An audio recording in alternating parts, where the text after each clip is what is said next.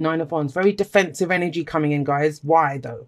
When you have a lot of creative energy here, why would you get so defensive? We'll have a look. We will see where this goes. I'm going to clarify that bottom row in a moment, but let's see what we have to start off with. So you got 2 court cards. Court cards, a lot of court cards have been coming up this time. And I think that's, I think I said this to either Pisces, I think it was, because they got a lot of court cards in their reading as well. When it comes to court cards, I will always read them as your energy, as the energy of the person who is watching the video. But obviously it's general, so it can go both ways. If someone's very central to your story, and we are not just one person. You guys have heard me talk a lot about, if you follow me on Instagram, about the team. I have an inner team. I never say I'm an Aquarius. I always say Aquarius. There's an Aquarius part of me inside. There's a Sagittarius part of me. There's a Virgo part of me. All the different aspects that I have, I see them as a team and how they work together. And so with this coming up, these could be 2 aspects of yourself. In which case, the Queen of Pentacles, that's earth energy, right? So it's you guys. If she sees value in something, she will make it work. She's very hardworking. She makes everything look easy. She's reliable. She's dependable. You know, she's going to show up every day and put in effort and get it done. She's going to get it done. Earth energy, as you guys know, being an earth sign, it's slow energy, but of course it is. If you're going to build something, you know, anyone can build castles in the in their heads. They can think of anything quickly. That's a quick energy. That's why the Knight of Swords is very quick. But when it comes to earth, when it's physically building a house, that's going to take time, right? One brick at a time. You're going to build it solidly. And so that's why the King, Queen of Pentacles, they slowly work at it. They dedicate themselves to it. It requires commitment to see this through. Pentacles refer to, you know, our physical bodies, our homes, our relationships, our finances, our savings, our jobs. It's anything that provides stability and security in our lives. So we have her, and yet we have the Knight of Wands coming up here. So whatever you've dedicated yourself to, or you work on, or the way that you've always done things, that seems to be changing. She's reliable. That's why I was saying that, you know, this is either a match made in heaven or hell. And I don't believe in heaven or hell, just to be clear to everyone. But, you know, I mean, it's wonderful in that if this Knight of Wands is going to be inspired, passionate, go in a different direction, go and try new things. Because when we do things slowly and one thing at a time, we may not allow room for new ideas to come in. We might just dedicate ourselves to what we're doing and keep going that way. With the Knight of Wands coming up, this is fresh ideas. Let's go try something new. Let's go explore somewhere else. I always think the Knight of Wands, if you gave the Knight of Wands 2 options, he's going to go the one that looks totally unfamiliar. Let's go get any new experience. And he doesn't wait around. He sees it, he goes for it. Whereas the thing with the King and Queen of Pentacles is they want guarantees. They want to know, well, what am I going to get out of this? What's the, you know, what's the outcome going to be? What's the guarantee in this situation? And there are none. He doesn't look for that. They plan ahead. The Knight of Wands does not plan ahead. It's all about, how do I feel right now? What am I enjoying about this right now? And if I'm not enjoying it, I'm going to go somewhere else. Let's go pick a different map. Let's go pick a different route. And I don't think the Knight of Wands actually gives a shit about maps. I think he's more, this looks different. Let's go try that. Very quick. Now, that's amazing in that if you take this adventurous nature, and the Knight of Wands is the adventurer, the explorer. If you take the adventurous nature of the Knight of Wands, but apply the way that you work out things, imagine how successful that could be. You're going to have options that you never thought were possible. Never thought were possible. You're going to go in that direction. But the other part of this is, you know, if she's the one that's winning, as it were, then that's going to bore the Knight of Wands. It's going to be, well, I have to do this. The Knight of Wands is not good with that. The Knight of Wands is not good with staying in situations that are boring, you know, for the long term good of something. So this doesn't mean drop what you're doing. Let's go do something different. I think it's about keeping what you're doing exciting, something that inspires you, that you keep focusing on, like changing things up. And I do that. If you look at these two, and it's so strange because I posted this in my Instagram story yesterday. I had it was a really fun, it was just a funny little stupid post. And it was about my Virgo moon talking to my Sagittarius, but I have Venus and rising there. And that's this energy. And what I was saying was my Virgo moon was shocked because I made a mistake on the intro of the first 6 videos that I posted. And My Sagittarius self was like, well, who gives a shit? Like, you know, no one cares. It's so insignificant because the video is about the message, the main message, not about insignificant details. And so this combination can allow us to look at what is important to us, what inspires us, not around every nitty gritty thing, because these people can get lost in the nitty gritty. It's about what do you find passionate and exciting now. And I'm always changing things up on my channel. You know, I always go, I'm 100% present. That's the Knight of Wands, 100% present. So if I'm here, there's nowhere else I'd rather be. That's the Knight of Wands. Whereas she might do things out of duty. So have a look at that. That's the underlying energy of July. And it's going to ask you to look at what are you getting out of this experience, and what are you doing out of a sense of duty, out of the, you know, and I'm not saying we don't have a sense of duty. Obviously we do. If you have to, I don't believe in have to, but if you feel you have to, whatever story you tell about it, that is your truth. I will not argue with you. I will say, yeah, that's the truth. That is your truth, because you take it as your truth. But whatever you feel like I have to do this, then how could you tweak it? How could you change it? How could you make it more interesting? That's that coming up there. Now, coming up, I'm actually going to go to, let's go to the star, because that's the foundation here. We have the star. Now, when the star comes up in the past, and that's last week, last month, last year, this is a time of healing, yes. But I also see this as someone who's gone on faith for a very long time. You know, you've had a dream, a wish, a goal, the hope that comes from a new beginning. So you've looked to this new beginning and it's given you hope, and you followed it. You followed the guidance of the star, which is what the star is. I know some people see the star as wish fulfillment. Eventually, yes. But I always see that the star is more about what the wish is, about what the dream is, because we have all these stars in the night sky and you pick the one that's yours, right? That one's mine. And we can look at that star and think, it's so far away, I'm never going to reach it. Some of you have done that. But others of you, it's like, once you've picked what your star is, what your wish is, then you know the steps to take to get there. Then you know the steps to take to get there. And that's her. She's very good at that. However, the Knight of Wands is more action oriented, very, let's change directions. And that sounds counterintuitive. Sounds counterintuitive. It might be, well, no, we're building a house. We have to keep building it this way. The Knight of Wands is like, no, let's just we'll take the day off. We'll go, and you don't know. And the day off that you take, you might meet someone else, a construction crew or something that can come in and they can help you.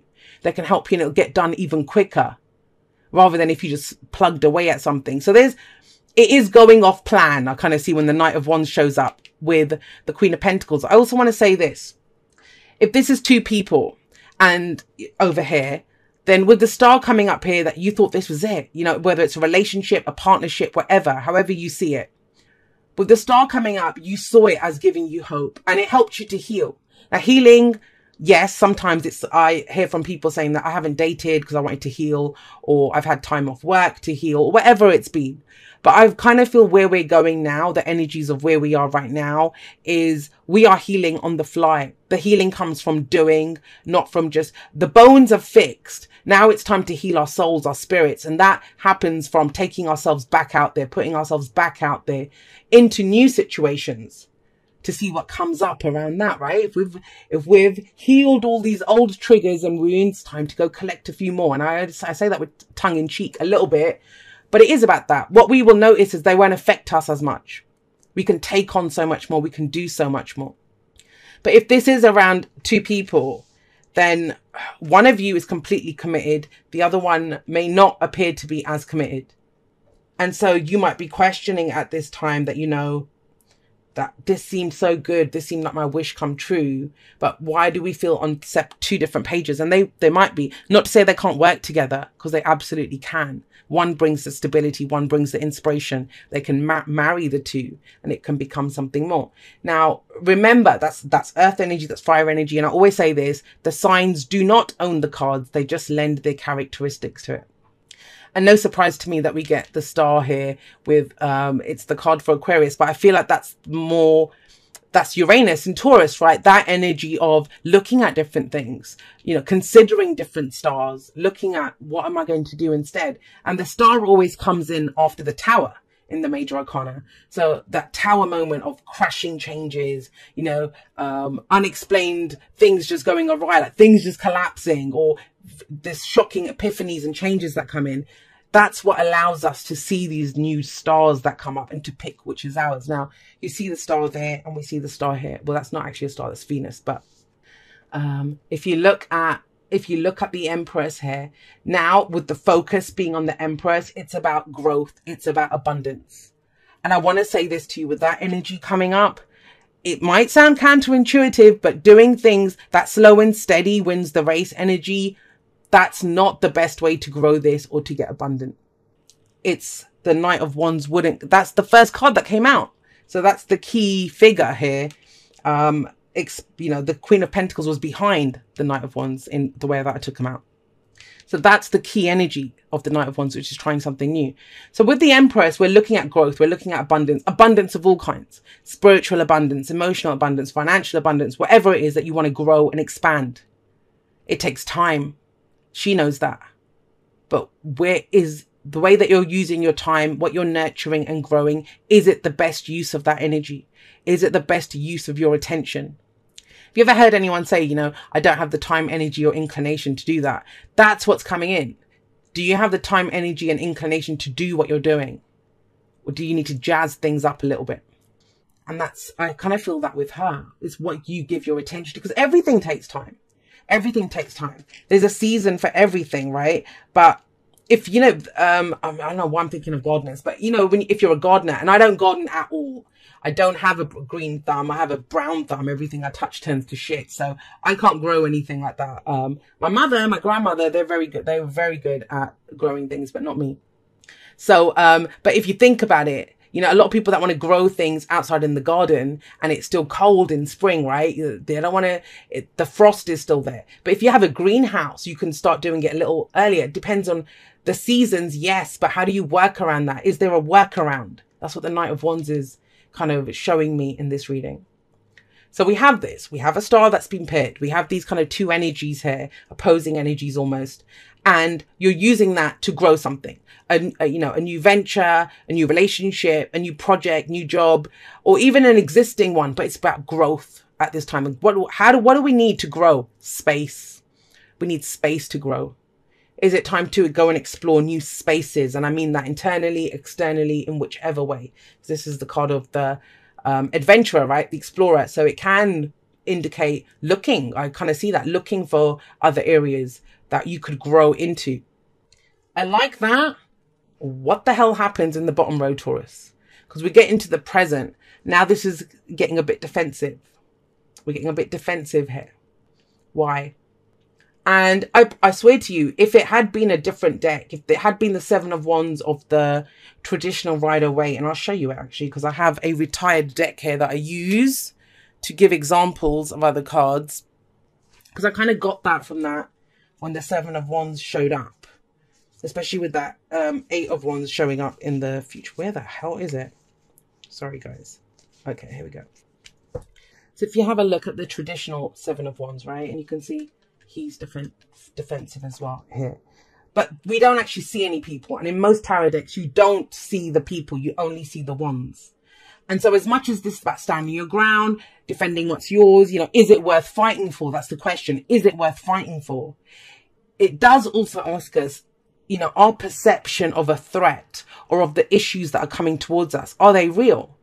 Are they real? Are these sticks just stuck in the ground, or are there people actually holding them and threatening him? You know, it's about understanding, is there a real threat here? How big is the problem that's coming towards us? Is it our perception that it's bigger than it is?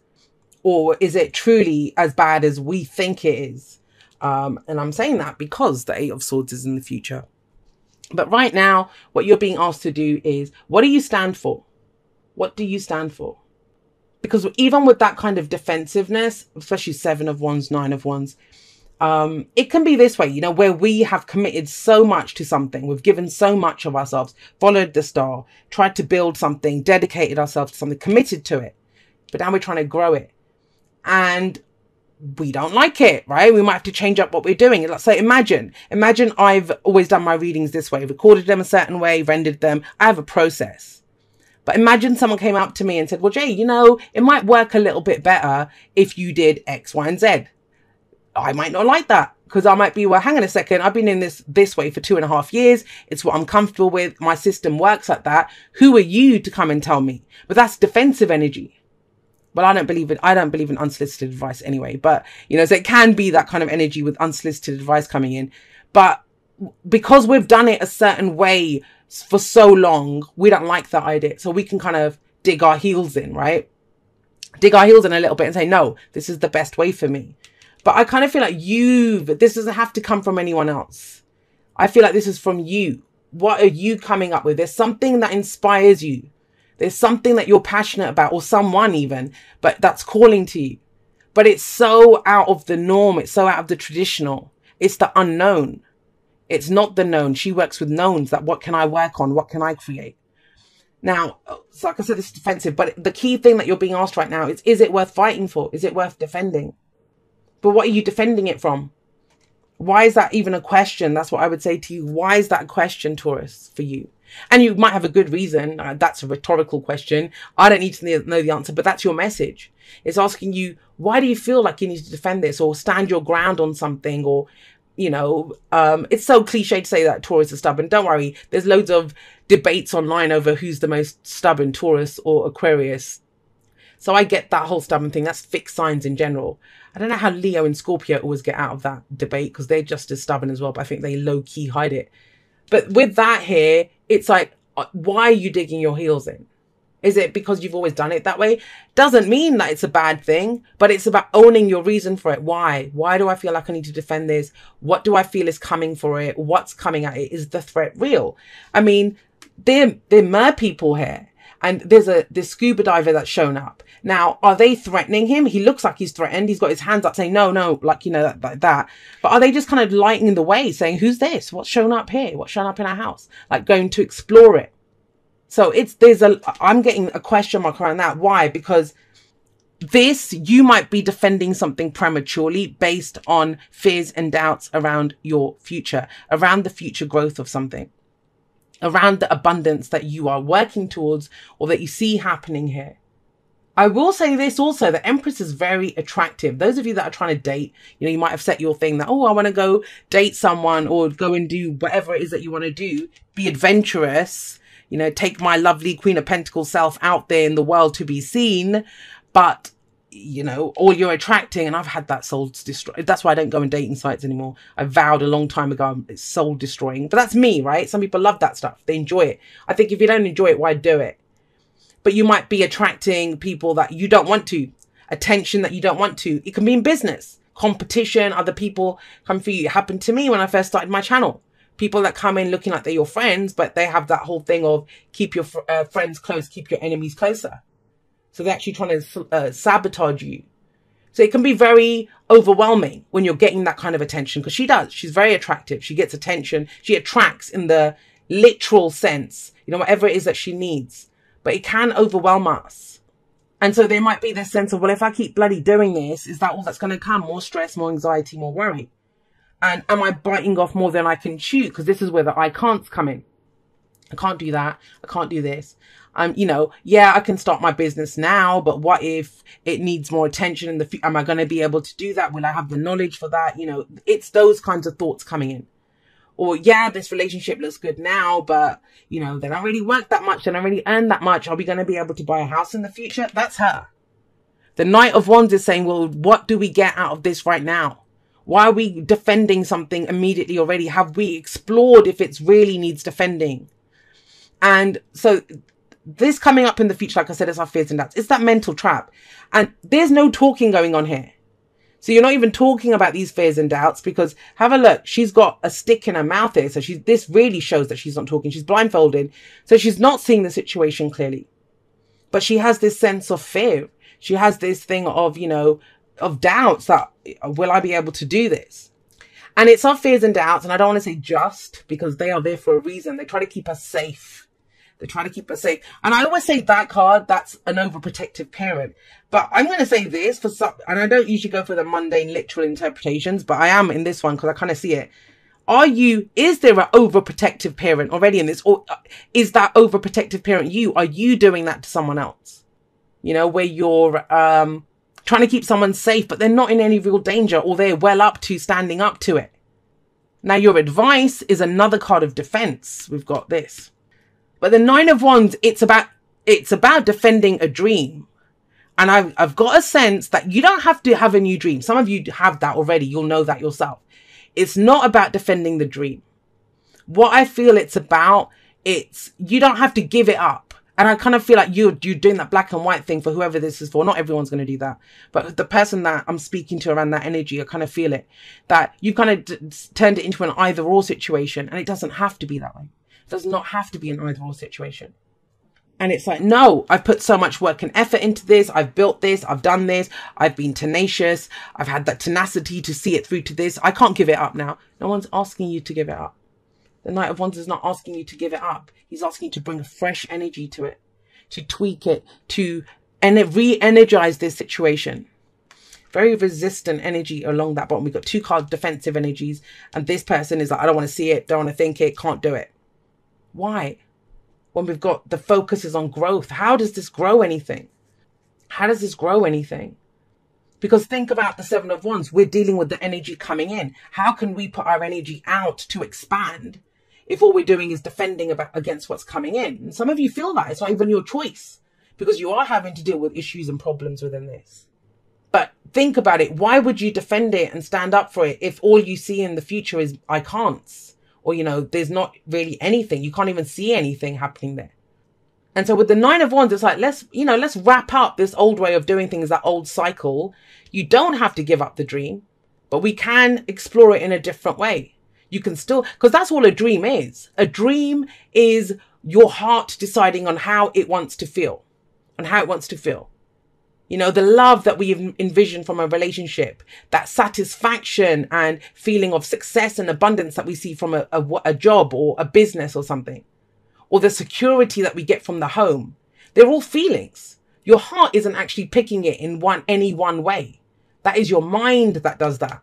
And your mind is starting to trap you. And that's the case for some of you. You're trying to manifest something, but you've seen it in one way.